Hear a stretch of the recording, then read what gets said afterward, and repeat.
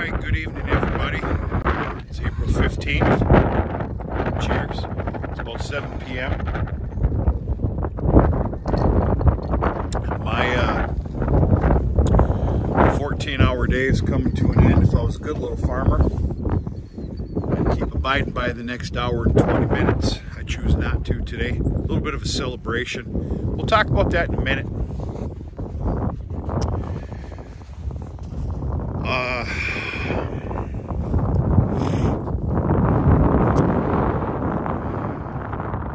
Yeah, we got a hell of a little breeze going on right now. I can only assume you can hear that. Miss 1000, Miss 247.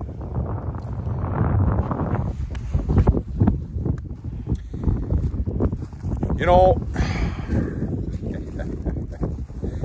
if you want to grow your channel, subscribers, viewer counts, touche, great. I think it's an excellent goal. I guess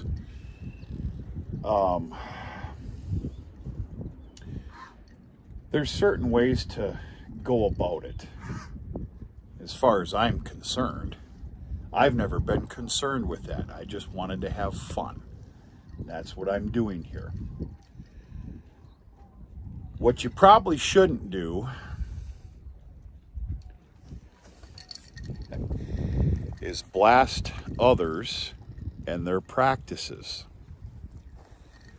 That video you put on was directly at me, and that's fine. I'll be honest with you, I laughed. I thought it was hilarious. Instead of repeating yourself just one time, maybe twice, you did it 8 or 10 times. You made yourself look like a crying baby. And I think that's funny. You scream of desperation of subscribers, view counts, and you tried to do it at my expense. Again, it's funny. You made yourself look like a fool. You really did. What works for you, your territory, your land, your farm, the amount of cattle that you may or may not have, and everything else in between. If it works for you, that's great. It doesn't mean that it works for others. There's a lot of differences. Now, if it works for you, you're a good girl, 247. Great. Teach it. Expand on it. Showboat it. I think that's fantastic. Not everything that you do is fit for others and the operation that they have. I'm going to stop there. I know you're going to see this. You made yourself look like a crying, whining baby, screaming for attention, and like I said, viewer counts and subscriber counts. But we all have to do what we have to do in this world, to each their own. And you, sir, you're kind of a jackass. Again, I'm laughing at you. I do think it's funny. So, and I'll be honest with you, I think you're better than that. So maybe you ought to practice that. We've all seen a lot of YouTube channels implode, and you're well on your way. But by all means, continue your practices. Me, oh, I'll be fine. I can guarantee you that. All right, that's it on that subject. I hope that you got that. I promise it did not sink in, but at the end of the day, I do not care. I don't. All right, for the last amount of time, If you're a fan of the channel whatsoever, I have spit out of my mouth that per calendar, calving starts April 20th. Well, there's a lot of grunting coming from you. You're fine. You're okay. Calving starts April 20th. You're a long ways away. I had said I'm almost guaranteed to see a calf by April 15th. Well, I ended up to be a liar. If there's a cattleman's cow-calf school, I probably need to go back to it. So yeah, I've got 3 animals that are calving first. Pretty interesting AI breeding season last year for this year's calves. 247, as you've seen. She's one of the first by rights. So it was 247, 1010, which means 1010, and then the number 10. I'll explain my numbers at some point. I know it's all over the place. I'll explain it and I'll make it kind of make sense. So when Dad and I started AI breeding last year, we immediately got the 3 animals I just told you about. And we went on a 5-day. That's never happened before. In fact, I don't think 3 has ever happened before, let alone 2 days. We went on about a 5-day lull where there was zero heat detection. And yeah, so we'll see. I'm making a habit of being out here just like it was full-fledged calving season. I have been doing that for a few days now. And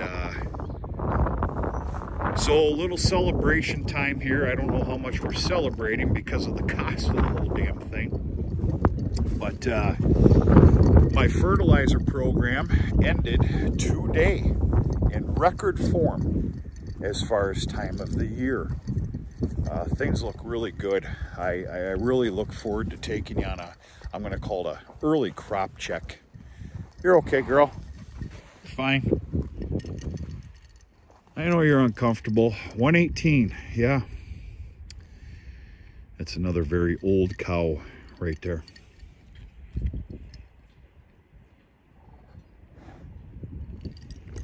You're okay.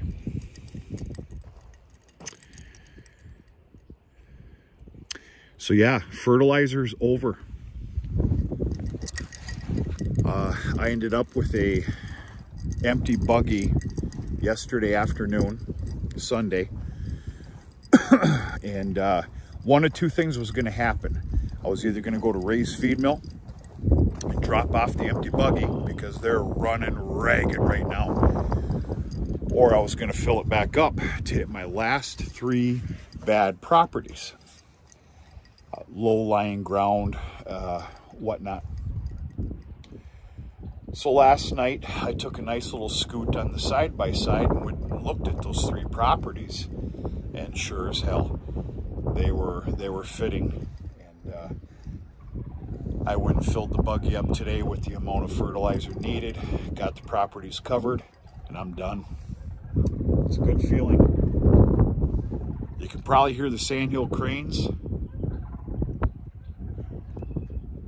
I hope that you can. They're in full force right now with migration. I've seen the largest V of geese mid-morning today that I've ever seen. It was impressive. So things are really turning here. We're all getting along real good. I'd like to go show you 247 again, but she just laid down, got comfortable. It's any given moment here, folks. We got a bunch of beautiful fat mamas, pregnant mamas. Hey, Miss 1000. Miss 1000's got architect in her. I'm putting a lot of stock in architect. as far as producing breeding bulls. Miss 1000 is a bull producing machine, and we got our fingers crossed for a bull calf out of Architect. Architect, unless something happens or changes, Architect is my next go-to kept back bull for my breeding purposes. Right now I'm on an iconic kick, and that kick is going to keep going for a couple of years. I look for Architect to be my next. These are all Gen X sires that I'm reiterating to you. But yeah, this is quite beautiful. Okay, this is not going to last. We got temperature drops coming. You know, it's still early spring. We got temperature drops coming, and I'm seeing a pile of different reports starting Tuesday night through Wednesday. The worst report I'm seeing is 2 inches of rain. 2 inches of rain is going to destroy my yards again, but whatever, I can't control it. We still do need moisture. The kindest report I'm seeing is about a 1/4 inch or so, which will be real nice for all this fertilizer that's been sitting on the ground literally Sunday and today. It'd be nice to get that and have that beat into the ground. We'll see what happens. I can't control it. Right now I'm in full-fledged calving mode. Fertilizer is over. It's done, it's gone, it's out of my mind. I can start concentrating on other things, which is some fence line corners that may need major rehab, and shoveling out 60, 70, 80 loads of cow lot manure. And the list goes on and on. And it's good. It's a good thing. That's it, folks. I'm checking in with you. It's getting that time of year. I'm pretty damn excited. I kind of hope that you are too. Yeah, it's that time of year. I don't know. Everybody's doing real good. Happy, healthy, rambunctious. There's a lot of discomfort out here as well, obviously. And truck just pulled out of my farm. I need to go see who the hell that is. I'm going to talk to you sooner than later.